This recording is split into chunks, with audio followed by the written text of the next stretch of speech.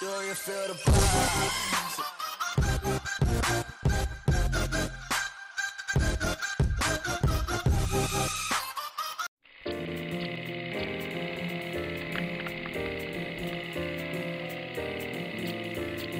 You may have heard a lot about Bitcoin in the news lately, but what exactly is Bitcoin?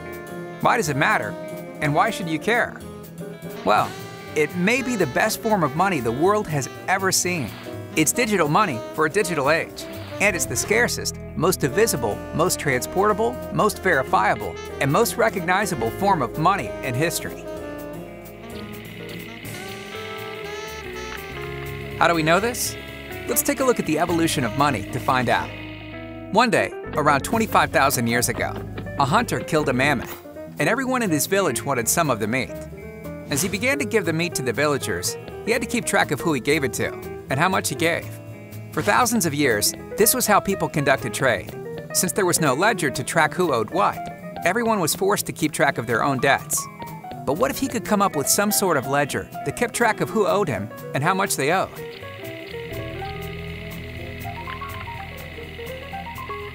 From now on, if you want meat, you have to give me stones as a way to keep track of your debt. This was the birth of currency, and it arose not from barter, but as a way to keep track of debt.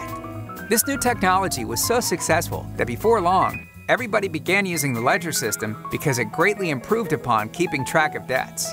But eventually, different villages that used different ledgers wanted to engage in trade. Unfortunately, there was one problem preventing this.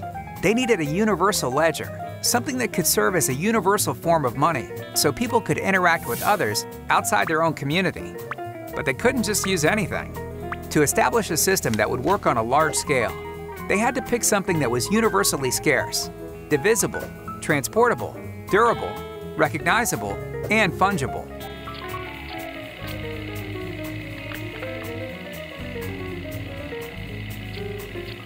What about gold? Gold was almost perfect as a form of money.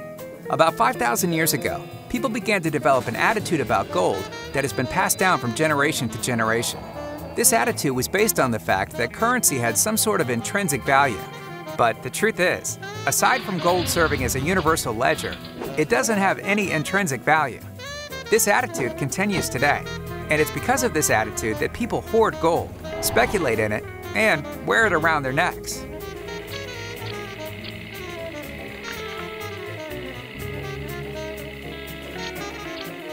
Gold served us well as a currency, but throughout history, people have been constantly seeking to utilize new technology to improve the economic system. Before long, people sought to improve upon gold, and shortly thereafter, banks emerged. For a tidy fee, banks safely stored gold in vaults and circulated paper bills in exchange. Around 40 years ago, we saw yet another development in currency when we decided to start using credit cards and debit cards. Just like previous advances in currency, these advances came about as a way to use new technology to improve our financial system. But in the last 40 years, a lot has happened. Even though we've seen the rise of the internet and an information revolution, our system of money has not reflected these changes and is still rooted in the past.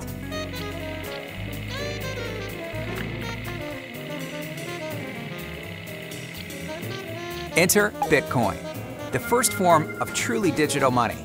Bitcoin was designed for the era of information and solves many of the disadvantages of physical and electronic money. Bitcoin is the first scarce digital resource to ever exist.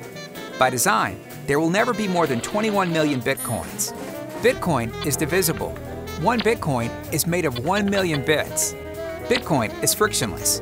You can send Bitcoin by email, text message, or even paper, for free and in real time. Bitcoin is verifiable. It uses advanced cryptography and cannot be faked. Bitcoin is global. Like the internet, Bitcoin is decentralized. It's not controlled by anyone or any country. Bitcoin is open source. It does not have a single owner, but we all own it.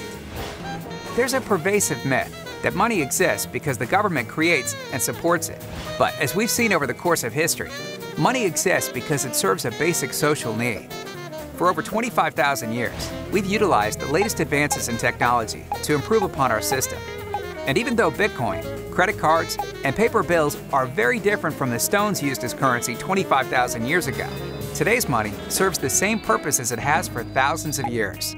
It's a ledger that's used as a store of value, as a medium of exchange, and as a unit of account.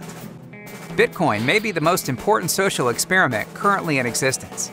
Over the next couple of decades, we may witness a phenomenal transformation where we abandon the gold standard after 5,000 years and replace it with Bitcoin. If this occurs, it could be the biggest transfer of wealth in the history of civilization and the biggest advancement in the democratization and access of money.